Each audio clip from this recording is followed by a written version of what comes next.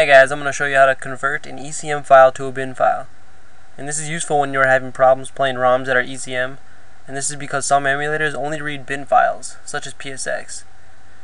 Alright, it's actually very simple. First, find the game that you downloaded. Mine's Spyro, so we're going to go ahead and extract it.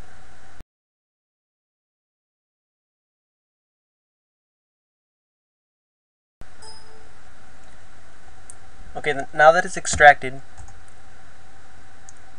just click on it once and you'll see that it's an ECM file, which will not work on emulators such as PSX. So what we're going to do is go to the website that I provided in the description and click on your operating system's command line pack. Mine happens to be Windows 64-bit.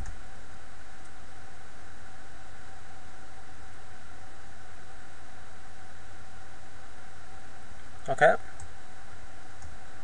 Now that that's downloaded, we're going to go ahead and open this.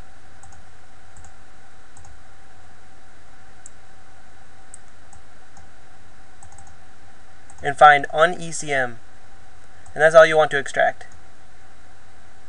Let's go ahead and drag it out to where your game is. Alright. So now all you have to do is take your ECM file and drag it into the un-ECM. And it will begin to convert it. Alright, now that it's done, you will notice that you have another file, and this one is a bin file. Alright, I'm showing you that this bin file did work on my phone.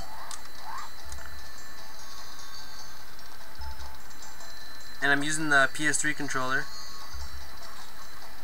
I have another video explaining how to install that.